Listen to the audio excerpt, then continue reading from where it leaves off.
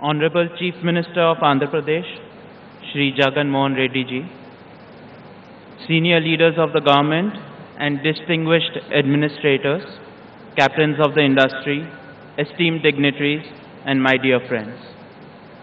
A very good afternoon to everyone. It is an honor to be here and speak at the Global Investor Summit 2023 before so many luminaries from the political, social, and entrepreneurial world.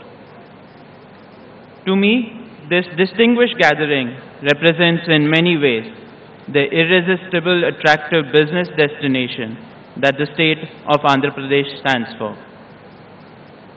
The state of Andhra Pradesh is renowned for its excellent infrastructure, large manufacturing base, talented youth, and business-friendly environment.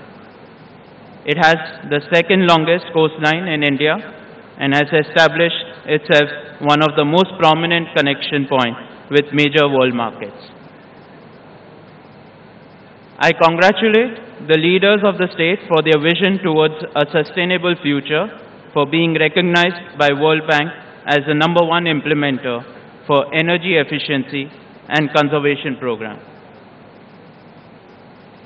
Honorable Chief Minister, I would like to express my sincere gratitude for supporting the business fraternity at large. It is your mix of astute and efficient governance that has brought business houses like Adani Group to Andhra Pradesh. Adani Group is active in multiple sectors ranging from ports, logistics, power, edible oil, and data center in this magnificent state of Andhra Pradesh, where abundance meets prosperity. Having already invested over 20,000 crores, our businesses have created more than 18,000 direct and 54,000 indirect employment opportunities in the state. Adani Group's commitment to your vision for the port-led industrial development is reflected in our actions. Our partnership with the government of Andhra Pradesh for the ports is an exemplary model of public-private partnership. Currently, Adani Group operates 2 large private ports in the state of Andhra Pradesh, that is Krishnapatnam and Gangavaram Port, with a total capacity of 100 million metric ton per annum. In the next 5 years, we aim to add another 100 million metric ton of capacity and also transform these ports into industrial port cities. In the economic domain, your vision has laid the foundation to turn Andhra Pradesh as the most sustainable state in India. On these lines, pursuant to the MOU signed with Government of Andhra Pradesh, we are committed to developing 15,000 megawatts of renewable power projects over the next few years across 5 districts, that is Anantapur, Kadapa, Kurnool, Visakhapatnam, and Vijayanagaram. Ambuja and ACC Cement, the cement arm of the Adani Group.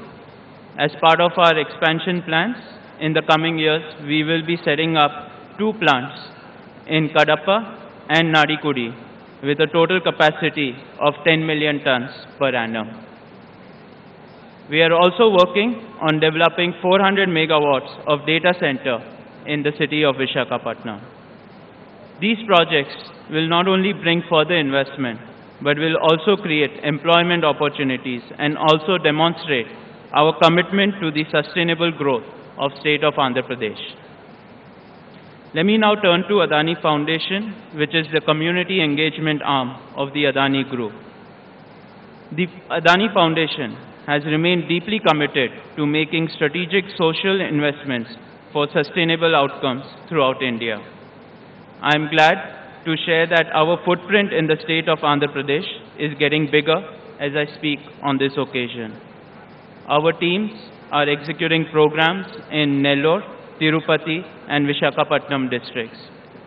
At present, we are touching over 180,000 lives and counting in the state. Honorable Chief Minister, we are honored to be part of the sustainable development of the state of Andhra Pradesh, and we will continue to do our part for future development and growth of the state. Thank you. Jai Hind.